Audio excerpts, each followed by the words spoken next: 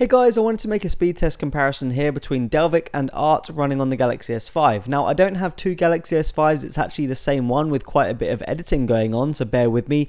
I've tried my best to link these as accurately as I possibly could, so yeah. Art is said to be the future of Android. It's meant to be the faster and more efficient runtime, but it's still in the experimental stage and it's not quite finished yet, so we're probably not seeing all the benefits.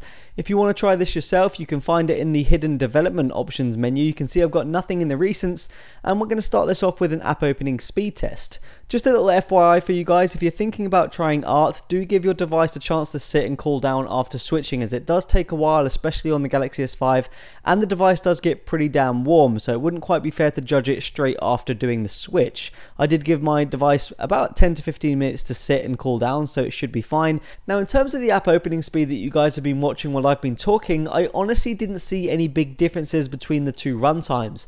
The Galaxy S5 was already blazingly quick to open up applications anyway, so we really didn't see any improvement here, and in some cases Art actually seemed to be a little bit slower than Dalvik, but that could easily have been anything from differences in server response to just normal fluctuations on my home internet. But for me right now, the bottom line is Art really doesn't give any measurable performance increase in the raw app opening speed on the Galaxy S5, and in some situations it may actually be a little bit slower than Dalvik, but there's nothing conclusive here. And again, raw app opening speed isn't the only thing we're going to be looking at, it's not the only thing that matters, so keep watching. And again, I want to remind you that Art is experimental right now, it's hidden away in a development option menu, and it's sure to be developed further, so it can only get better and better, so yeah.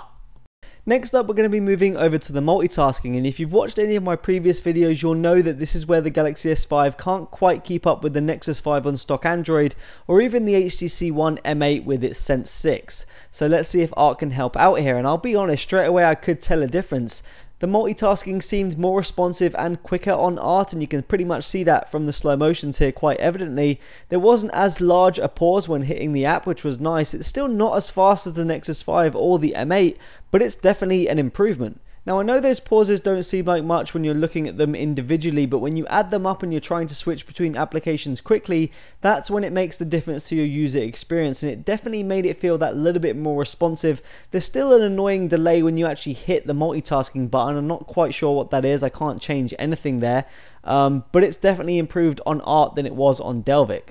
I also briefly checked out some scrolling in applications like Google+, Twitter and TapperTalk, and quite honestly it was hard for me to tell, so you guys will have to watch this and see which one you think is smoother. Let me know in the comments. Again, while using both of these at their separate times, I couldn't notice a major difference. If I had to pick one being slightly smoother, it probably would be Art, but I'm not sure if that's just because I want it to be smoother or if it is actually smoother. So yeah, let me know if you guys can see any differences at all here. And lastly here, I thought I'd go ahead and test out the game loading speed on Nova 3 between the two runtimes. So we'll just wait and see what happens here. And Art finishes about a second in front of Dalvik, so not much difference there at all. So there you go guys, that's the difference between Art and Dalvik on the Galaxy S5. It definitely seems to help in the multitasking area on the Galaxy S5, but other than that I can't really see any other noticeable improvements. It still can't match the fluidity of stock Android on the Nexus 5 or even Sense 6 on the HTC One M8, but in my opinion the runtime isn't going to really solve the problem, it's going to more mask it than anything else. It is up to Samsung to optimize their software for smoothness and fluidity rather than just pack in loads of features. But again, that's my opinion. Let me know what you guys think. Peace out.